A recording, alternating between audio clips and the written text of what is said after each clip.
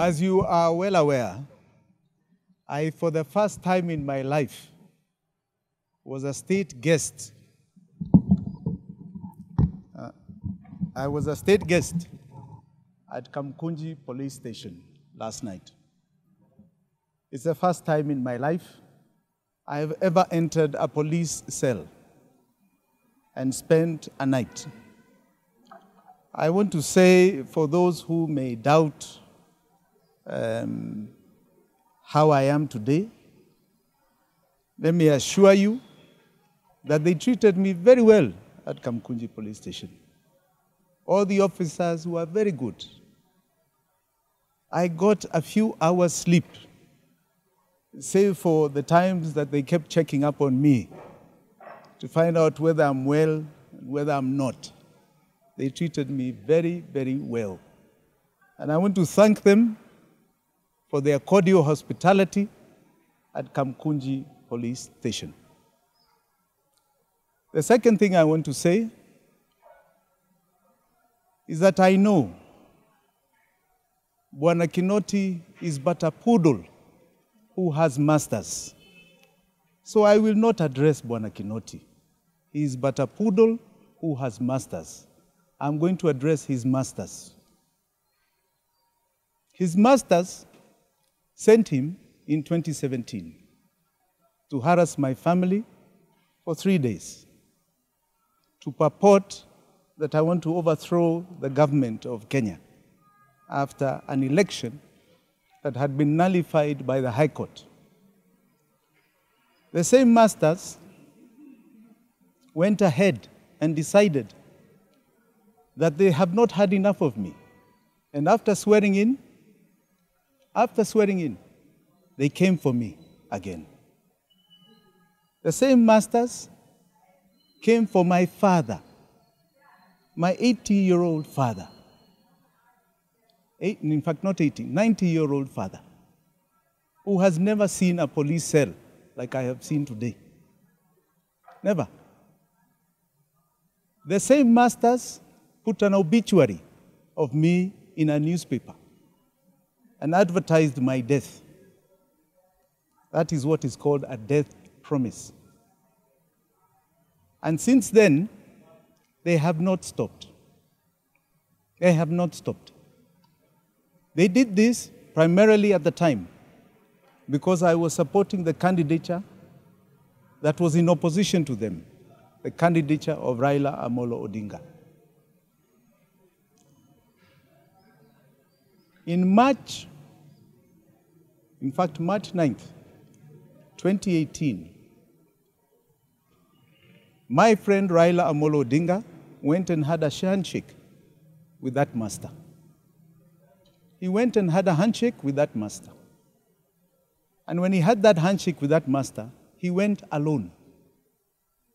I repeat, he went alone.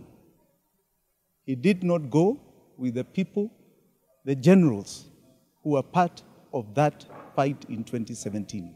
I was among them. In fact, we were together the day before. And the day before that, we were planning how to march to State House because he had been sworn in. How is he going to take his office? And in that meeting, I want to tell you, we were James Orengo, myself, and him. Orengo and I were shocked on the 9th when we saw him on TV like everybody else. He went alone. He left the generals he was in NASA, Kalonzo Musyoka, Musalia Mudavadi, and Moses Wetangula. He left them too. He went alone. But he didn't just leave the generals. He left behind people who had sacrificed their lives. We have a count of 82 people who lost their lives during that period, between the election in August 8th to March 9th. 82 people that lost their lives, including baby Pendo. He left them behind. There is Miguna, whose only crime, alleged crime, is that he swore Raila Odinga in. He left him behind. There is Moses Kajwang, whose only crime was wearing a wig at the swearing in. He did not even participate. He had to fight his case until just recently, when the judges said he had no case to answer. He's fought it for 3 years. I want to go on. Up until today, his own sister, Ruth Odinga, is still in court fighting an incitement charge. He left her behind. He left her behind to eventually come and tell us that his sole purpose for seeking Azimio presidency is to follow in the footsteps, nyayo za that master, and perpetuate the policies of that master. That master promised Kenyans a better life. And within 4 years, we had a poverty level that he inherited with Kibaki's regime of 38%. That master and his partner, within 4 years, had brought that poverty rate to 53%. Those are not the policies to follow. That is a betrayal to all of us. And I say here today that my friend Raila Odinga is Judas Iscariot, who for 30 pieces of silver, betrayed the truth and justice that was exemplified by Jesus Christ. That is who he is. They say when somebody shows you who he is, he advertises himself, don't doubt him. Do not doubt him. And I say this with a very clear conscience. A very clear conscience. And I want to today brand that partnership between the master of the Poodle, who is a partner in the Azimio, with my friend Raila Amolo Odinga. Because let me tell you, it is not personal. I personally here do not personally feel betrayed. I can handle my own problems. I can handle my issues. I don't need anybody's help. I don't. God is there, and God will always save the righteous. I want to categorically state here, when I say betrayal, it is betrayal of many of those who cannot defend themselves, many of those who lost their lives for a cause that was better than what one is saying today is going to follow. I remember the slogans in 2017, just like you and I. Those slogans, I think you recall, the driver had a particular name, now the conductor had a particular name. To tell us today that that is what you're going to follow is a big betrayal to those who have espoused the ideals which you have said you follow. So you are Judas. Na hiyo azimio ni azimio ya usaliti, si ya umoja. Ni azimio ya usaliti.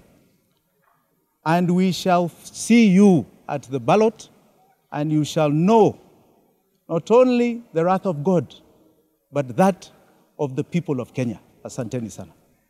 Just from where you picked, you are running with ODM tickets. Now that you've said Raila is a Judas, will you still compete with him? Oh, yes. Absolutely. Absolutely. Where did he consult ODM to go for a handshake? Where did he consult ODM to go to Azimio? Wapi? That's why I'm telling you, what he did is personal. I espouse the ideals and the foundation of ODM.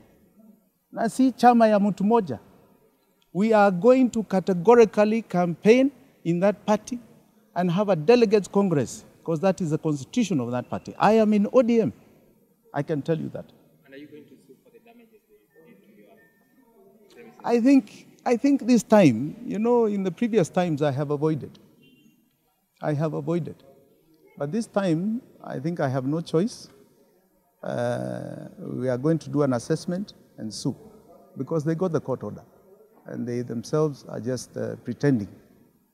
So I think we are considering that. I'm going to consult with the various chairmen who had consolidated their lists, and I'll brief you in the next few days. So far, about 10 million. Those doors were very enforced, not only with steel, but they were also bulletproof. So we'll see. Raila's slogan under.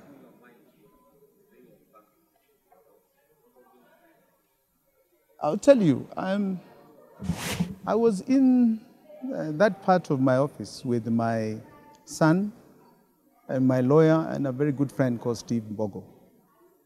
And I want to tell you that because we spent the night there, we were very calm. We had actually a fairly good time.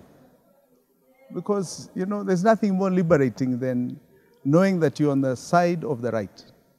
When you're on the side of the right, you have peace and calm. So I can assure you, we were very comfortable. Very, very comfortable. Well, you were saying Raila's slogan is Azimio la Umoja, but you still want to retain the ticket from ODM. How would you run? Would you have? What's your slogan on that case? First and foremost, I've said, Azimio la Umoja, to me, and I think to many Kenyans who espouse the ideals of where we were in 2017. Azimio la Umoja ni azimio la nini? Usaliti.